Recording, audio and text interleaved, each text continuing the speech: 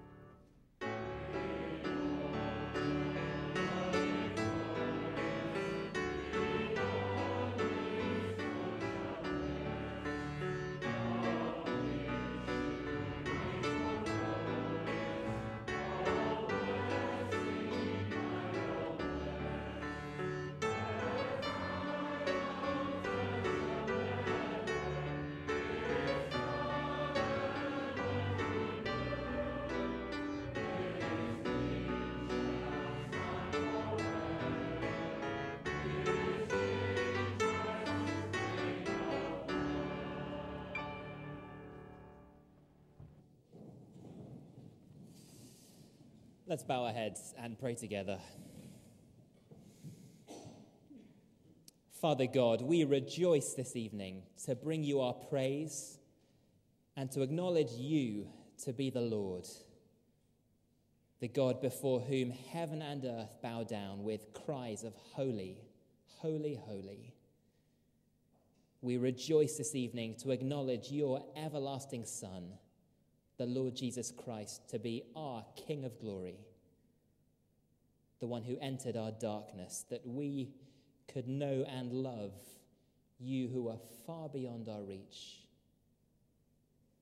And we rejoice this evening to acknowledge your Spirit of truth as our Lord and giver of life. We know that we sit here tonight only because he shone into the darkness of our hearts. We bowed the knee to your Son only because he opened our eyes and made bright the truth that we tried so hard to suppress.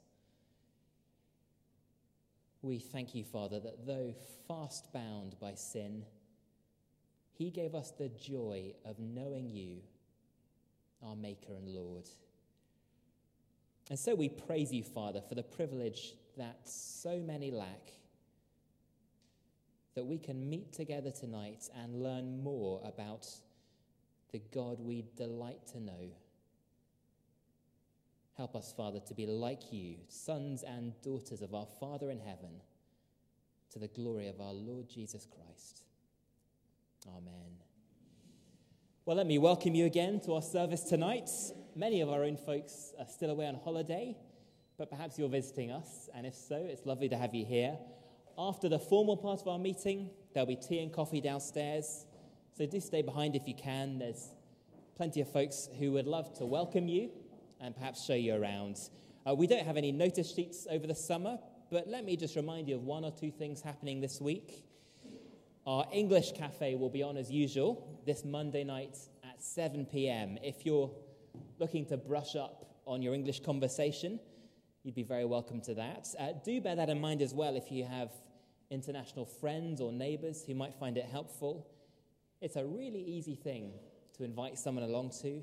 They'll meet plenty of friendly Christians and probably have plenty of fun as well. Do remember Terry as he speaks at our Wednesday lunchtime Bible talk. If you can squeeze that into your lunch hour, then it's only a half-hour talk starting at 1:15 this Wednesday with a sandwich lunch thrown into the bargain. Then this Wednesday night at 7:30 p.m. is our church family prayer meeting. Do be there if you can. It's a great encouragement to see lots of faces. And on Thursday night, over the summer, our students and young workers and internationals meet up at 7 p.m.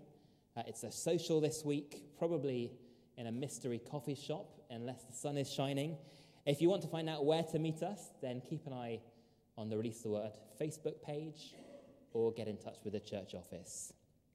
And lastly, do remember Willie, our senior minister, as he speaks all over Australia this week. Hopefully he's sound asleep now, having preached twice today already. This week he'll be speaking at a conference from Monday to Wednesday, and I'm sure he'd value your prayers for that. Well, last week we looked at Hosea chapter 2 together, and we saw the problem. We're not going there yet. I gave you a full start last week as well, didn't I? Last week we saw the problem which lay at the heart of Israel's sin. Let me remind you of what we read. They went after other lovers, said the Lord, and forgot me. That was the problem. And after our next hymn, when we do turn to Hosea, we're going to discover how that happened, how Israel was able to forget what their Lord was like. But first, we're going to remind ourselves what a wonderful privilege it is to know the Lord through Jesus Christ. So let's stand and sing number 723. All I once held dear, built my life upon, a hymn about knowing the Lord Jesus.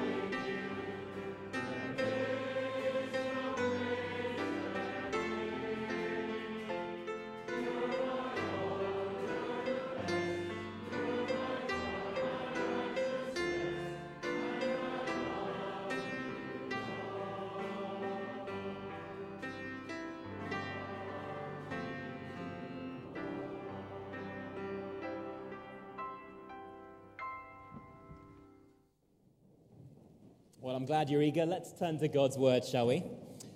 Hosea 4 this week, page 752 in our church Bibles.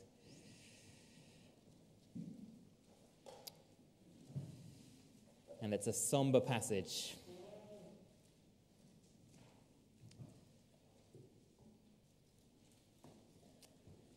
Hosea 4. Hear the word of the Lord, O children of Israel.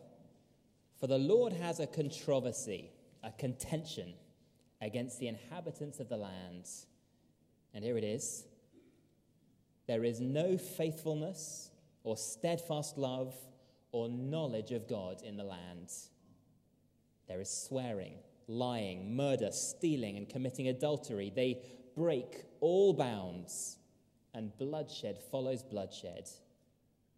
Therefore the land mourns, and all who dwell in it languish, and also the beasts of the field, and the birds of the heavens, and even the fish of the sea are taken away.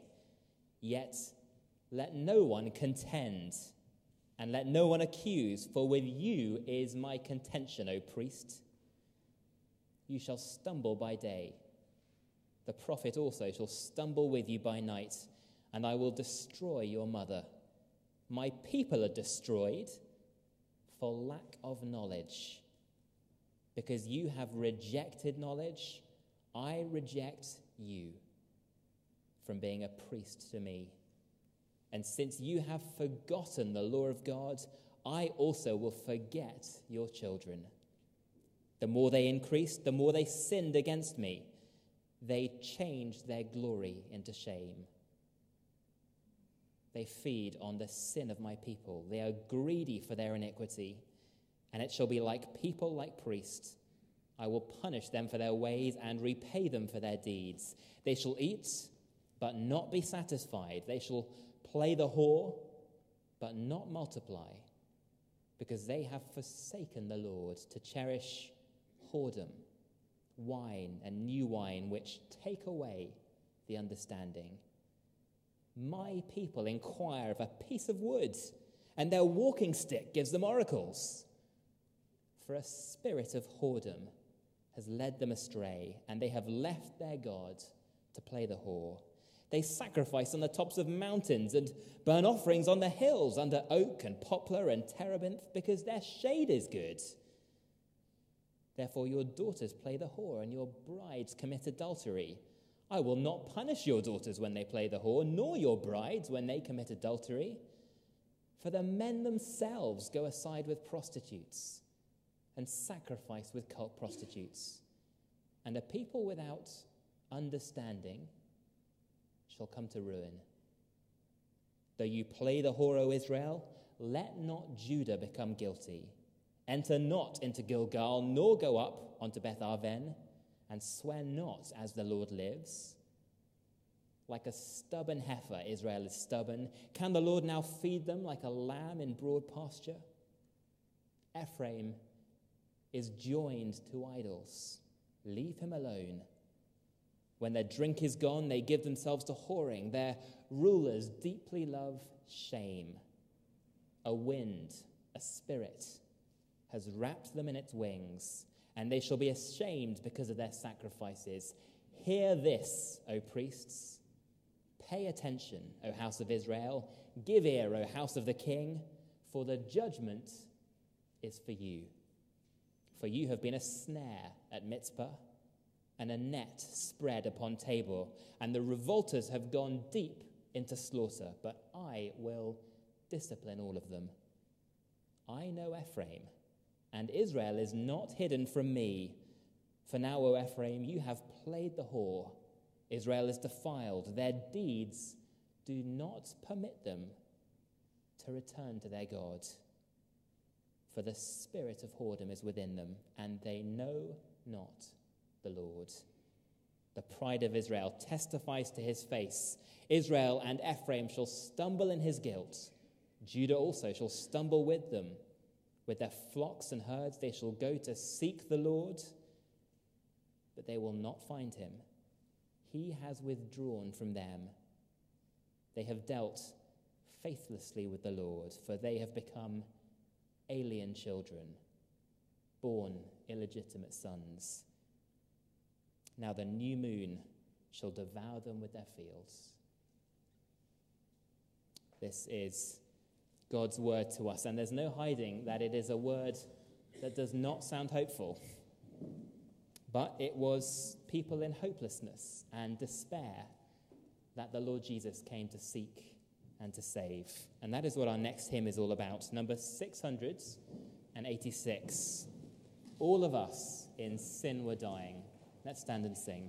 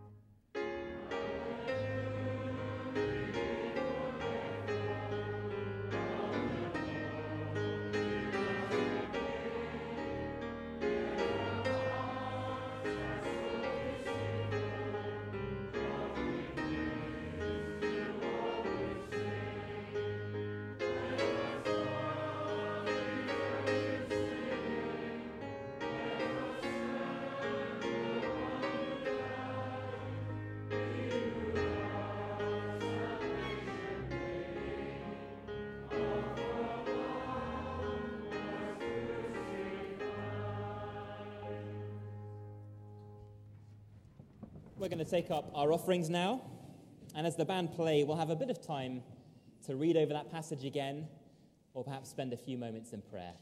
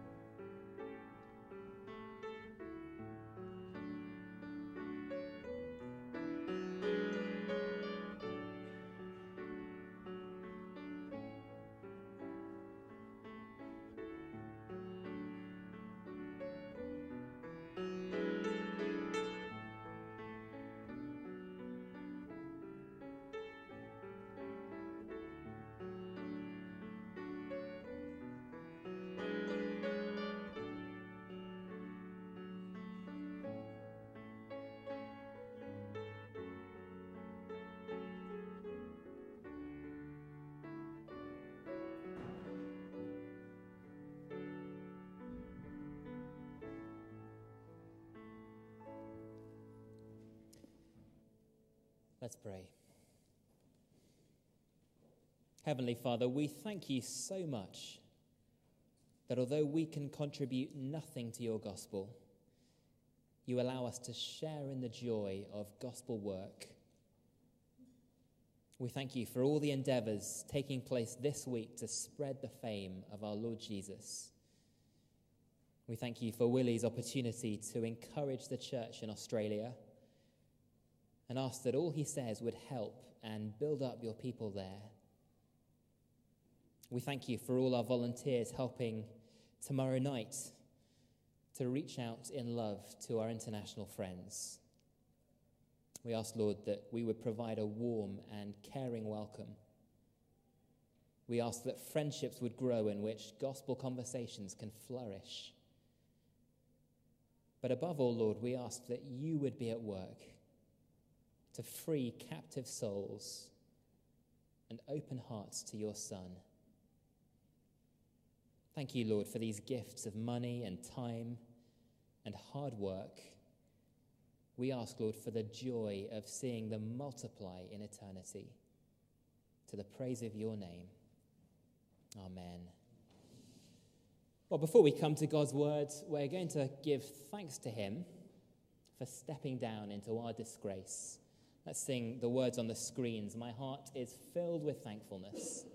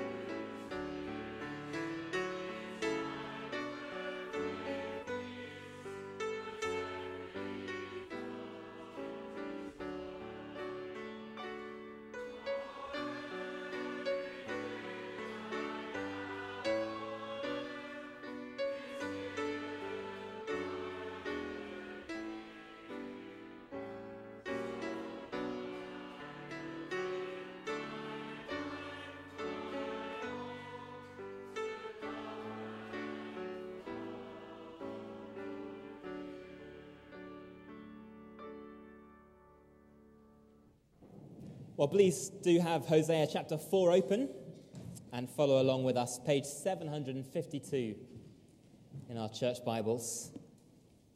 And let's pray.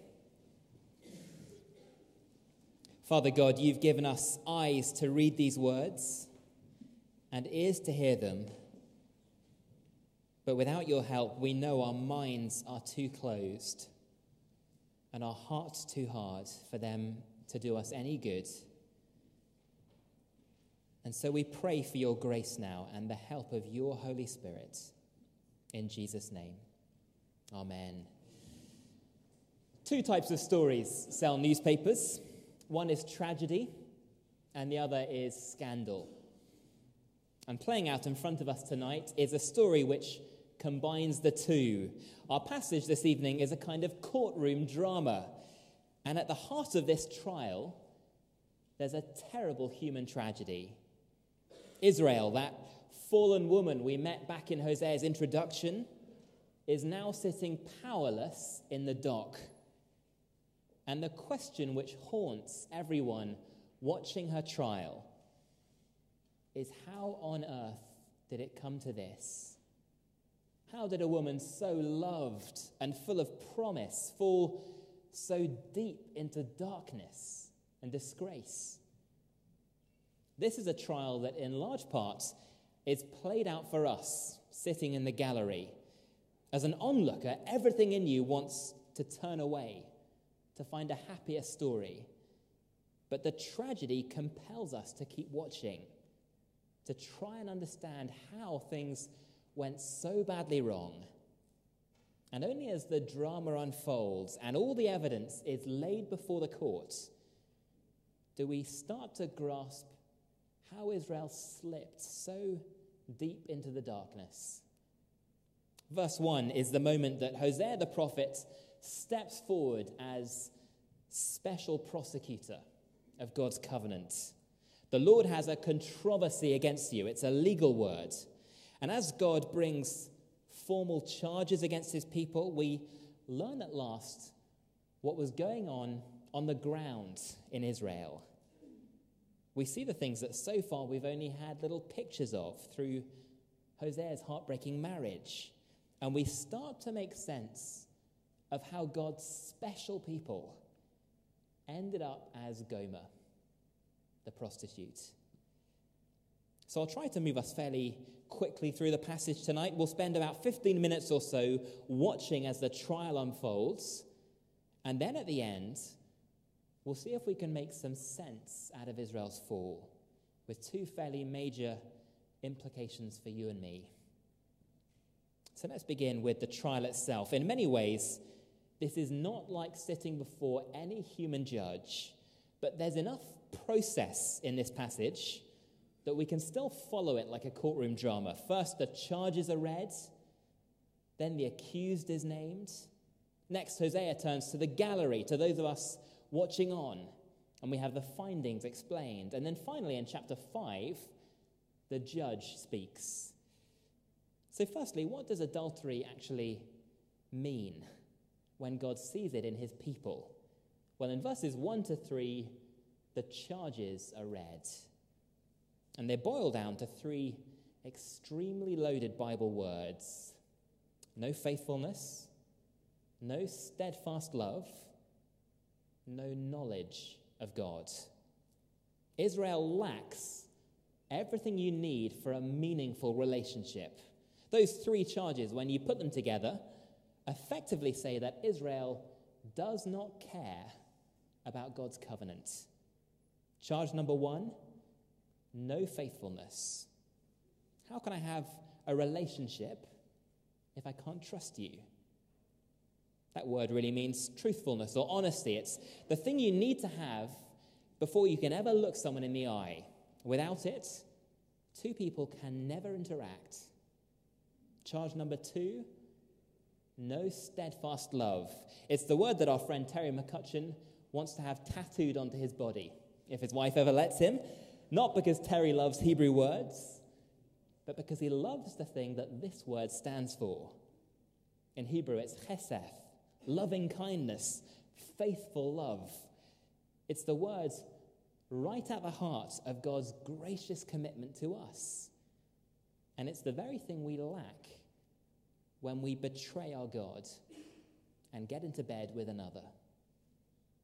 And then comes the major charge, the one that makes sense of all the other two. You don't know me, says God. To know someone in the Bible is to know their heart. It's not to do with intellect, but intimacy.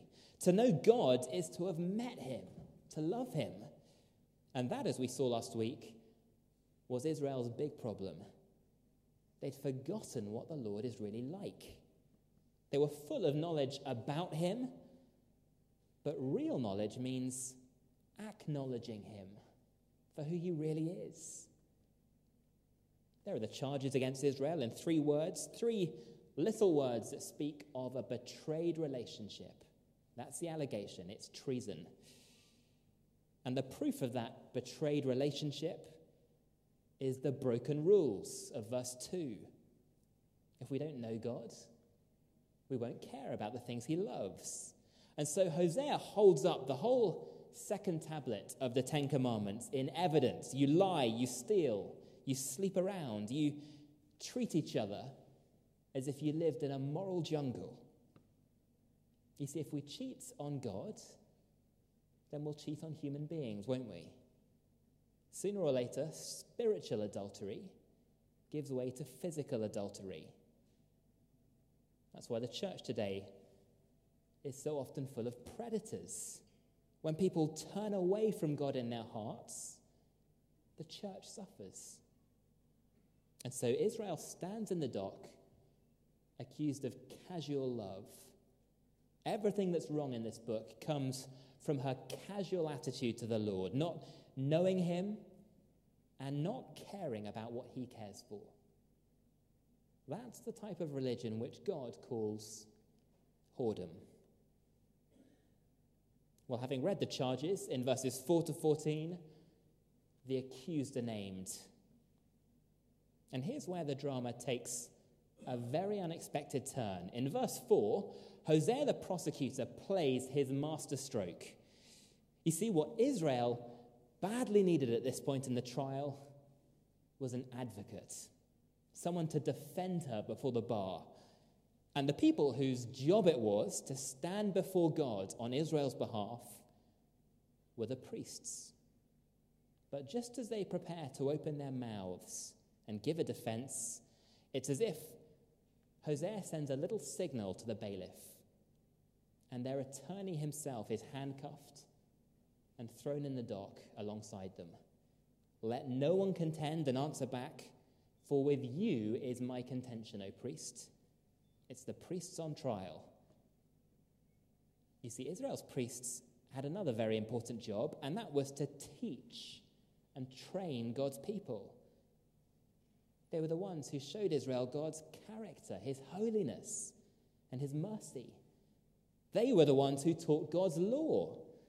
So if the problem behind Israel's cold love was that they simply didn't know the Lord, then those priests bore a terrible responsibility, didn't they?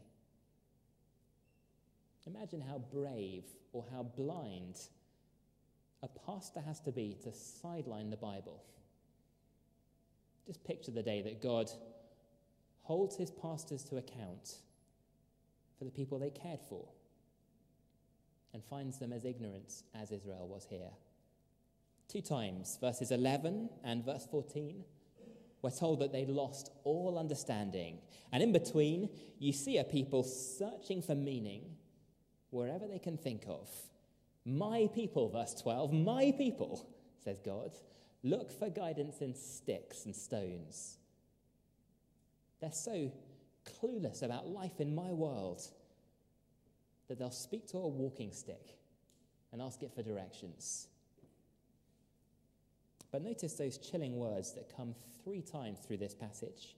3 times we're told that Israel was not simply misguided, they were enslaved. A spirit of whoredom has led them astray, verse 12. They can't even repent, chapter 5, verse 4, because a spirit of whoredom is within them. Isn't that terrifying? They couldn't repent. Or verse 19. A wind, a spirit has wrapped them in its wings, in a prison of ignorance. In fact, almost every time the word spirit is used in this book, it is something dark and sinister. An idol is not an inanimate thing like a walking stick or a statue. An idol is the spirit which enslaves a human mind into worshipping something that empty. And if a church is left in the dark about what God is really like, then it only takes a moment for the wolves to sweep in. They were not misguided. Israel was enslaved through lack of teaching. With pastors like that, what chance did they have? What mattered to them, their pastors, wasn't that she knew the Lord and turned to him. What mattered to them was that the sacrifices kept coming, that the salaries got paid. They feed on my people's sin, verse 8. That's the priests feeding off Israel.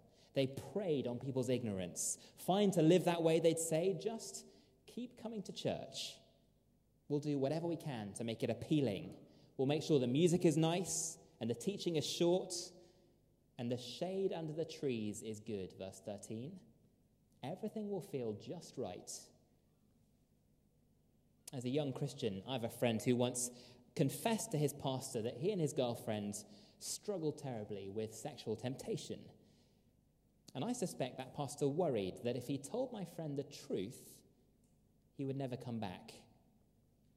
What mattered to him wasn't really that his flock came to know the Lord. It was that these young students came to need him. And this man's advice to my friend was ruthlessly evil. God doesn't really mind what you do with your girlfriend, he said. The important thing is that you love each other. It sounds so right, doesn't it, if you want to believe it? But what a cruel thing it is for a pastor to mislead someone about God's character. Her teachers rejected knowledge, verse 6. They refused to know me. And for lack of knowledge, my people are destroyed.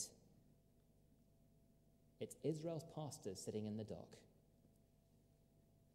Well, soon the judge will speak, but before he gets there, Hosea wants to make sure that his audience have understood the message. Remember that although he's written this book to Israel, Hosea knows full well that Judah, her neighbors, are listening in, watching this trial take place, just like you and me. And so before he sums up, he turns his attention to them. And in verses 16 to 19, the gallery is warned. And the message to Judah is loud and clear. Don't get dragged down with Israel. Learn how she ended up in such a sorry state. Learn how easily she was trapped by that empty love. And keep your distance. The places there in verse 15 were two shrines right on the border with Judah, places where they could very easily become infected with the same disease. Beth Aven wasn't its real name. That's Hosea's little joke. It means house of evil. What Israel called it was Beth El, house of God. It's where they set up a little golden calf and liked to pretend that they still believed all the same things. And that little game of pretending is something that we catch very easily from the world around us. So keep your distance, Israel, he says. Our world loves to downplay the differences, doesn't it? To pretend that we basically all believe the same thing. So who God really is doesn't matter all that much. The problem is that when we get too close to a false idea about God, it starts to wrap itself around our hearts. It becomes very hard to get away from. Worshipping something changes us, verse 17. It's just like making love. That's what Hosea compares it to. Israel has joined itself to something false. It's a conjugal word. And that's the danger if we get too close to falsehood. If we join ourselves to a church where listening to God is not a priority, then before long we start to forget what his voice really sounds like. If we join ourselves to a partner who's not really committed to the Lord in the same way, then the ways that they think and the things that they love always start to work their way into our hearts. And so Hosea looks at us, sitting in the gallery alongside Judah, and warns us not to end up the same way as Israel. Keep your distance. And then finally, in verses 15 to 19, the judge himself speaks and brings the trial to a close. Hear this, O priests, give attention, O house of the king, for the judgment is for you. You're in charge, he says. I left you to feed and lead and protect my people. So what have you done with that responsibility? Now, lots of us in this room care for God's people in one way or another, don't we? We've got responsibilities. And so let's not miss the challenge in verse 3. You may not know me, he says, but I certainly know you. I know that your shrines and cathedrals, verse 1, and mountaintops and praise gatherings, they were nothing more than a snare for my sheep. You were rounding them up for slaughter. And so the verdict, when it comes, I think is one of the most terrifying things I've ever had to preach. Their deeds do not permit them to return to their God, verse 4. Israel had become the people who couldn't repent, a people in such bondage to that spirit of whoredom that there was no way back to the Lord. Even if they wanted to, they wouldn't know where to turn anymore. That's the chilling thing, you see, about becoming a stranger to God, an alien child, that even when you seek him, verse 6, you can't find him. They wouldn't know Christ if they saw him. Every week so far, we've come across the same two little words, seek and return. Seek and return. Those two words are the whole reason Hosea writes this book. But there comes a point when the human heart is so enslaved that it's no longer even able to cry out to the Lord God. Now, as a father of little girls, you learn quite quickly that there are certain things that need to be done, but are frankly miles beyond you. One problem with girls is that as they grow, their hair seems to keep getting longer, and they seem to expect you to do something with it. And let me tell you that something as simple as symmetrical ponytails or pigtails can completely defeat even a modern man like me. There have been times that we've arrived in the playground and the other children have run in sheer terror at the sight of my little girls. You see the mothers in Pollock Park anxiously fidgeting for their phones and wondering how long it might take child protection to arrive. It's not that I'm not clever enough. The theory seems pretty simple. You kind of grab a bunch of hair and truss it all up in an elastic band. My wife can do it. It's not that I don't want to get it right. In fact, frankly, I'd do anything to get them out of the door sooner. It's not even really that I lack the dexterity. Give me a cow that needs a cesarean section, I'll have a pretty good go at it. But pigtails, they just seem to be beyond me. Something in my nature itself means that for whatever reason, I will never ever conquer the art of sorting out a little girl's hair. Now, it's a very silly illustration for a deadly serious truth. But Israel's problem is not to do with their intellect. They know plenty about God, don't they?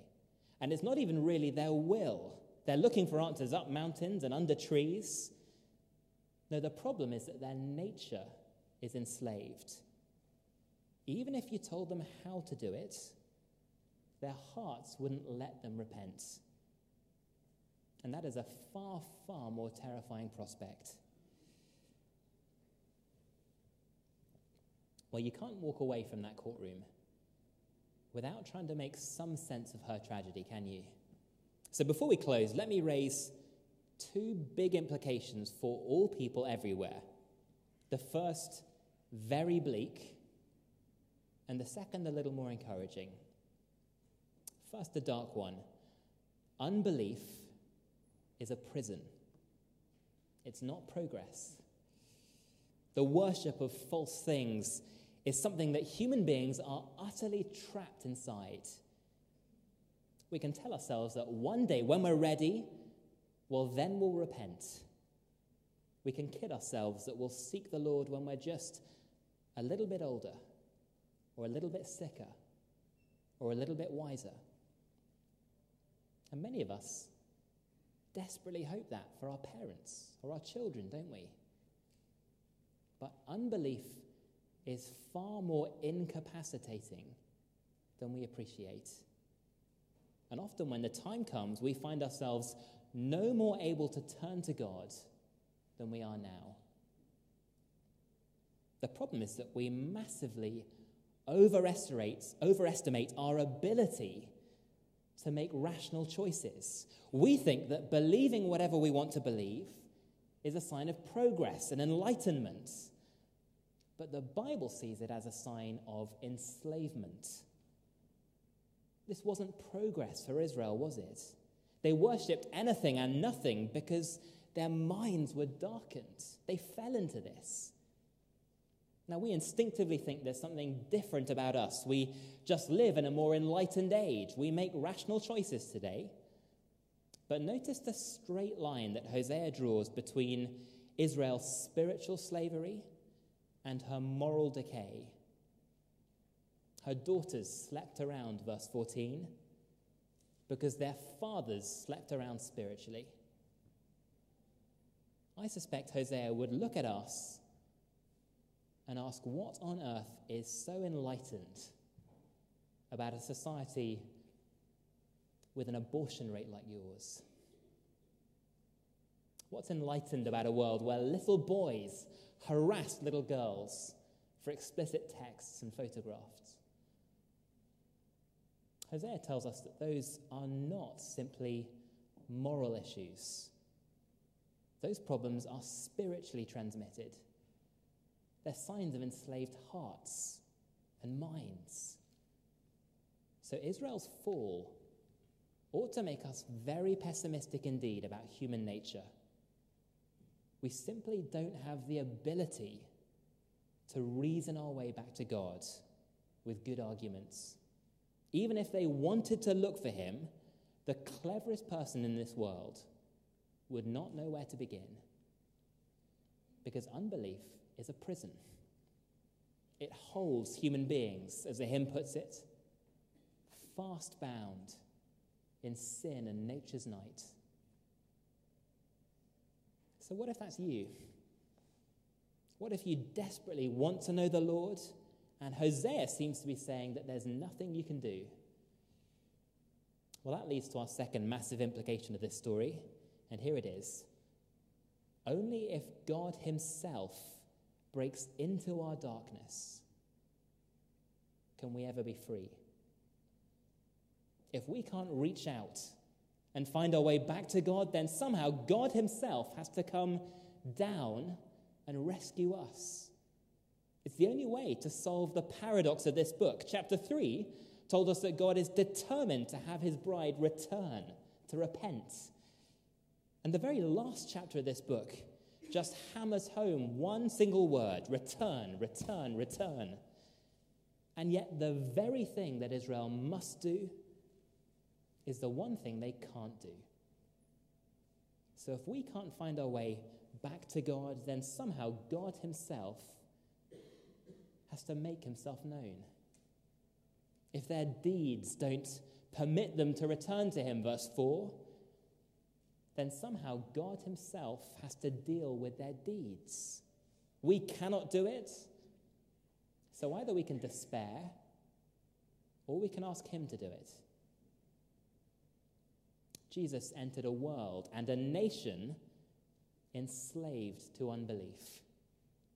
And he told Israel that only knowing him, acknowledging him, could take away their chains.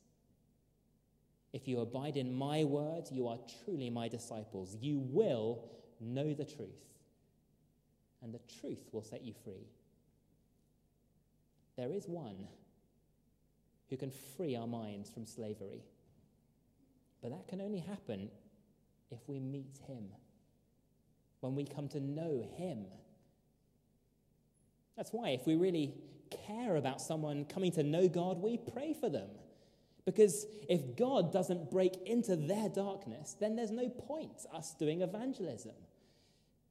That's why when we do share the gospel, we don't just try to argue someone into the kingdom. Evangelism is what happens when someone who could never know God by themselves actually meets him face to face in Jesus Christ. You could have thrown all the arguments in the world at me before I came to faith, and I would have gotten more and more stubborn.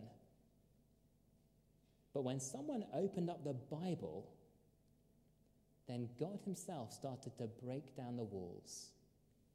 It's Jesus we need. We have to meet him.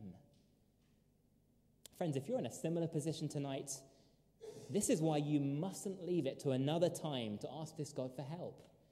If right now you sense that despair and helplessness, then please leap at the chance to run to him.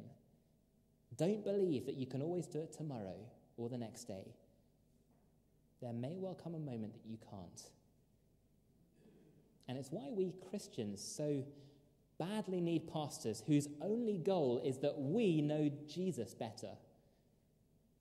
Because human beings who do not know what their God is like will always fall back into the darkness. Israel's story tonight was not a pretty story. I'm sorry we had to face it. But that pity we felt gives way to something far more hopeful when we realize that her story was our story. That we were blind and unresponsive and unable to love God until he broke in to open our eyes. Let's pray. Father God, what huge relief we feel when we see the darkness that you rescued us from, when we realize that we belong to you not because we are clever enough, but because you are kind enough. We thank you that in Jesus Christ you met us so that we who could never know you became your children. And so we pray that knowing him would be the thing we treasure above everything in this world. In Jesus' name, amen. Long my imprisoned spirit lay fast bound in sin and nature's night. Thine eye diffused a quickening ray. I woke, the dungeon flamed with light. As we close, let's stand and sing number 776. And can it be?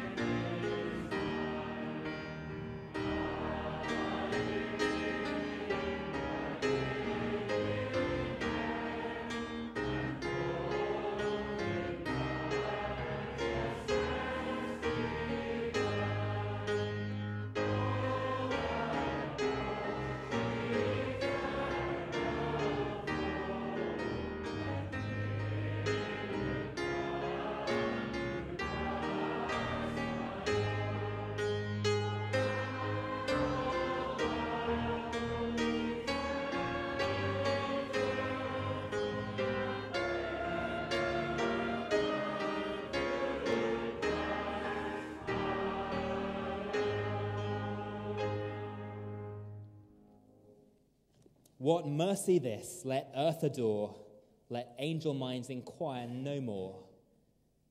Father God, we thank you so much for stooping into our darkness, for opening our minds.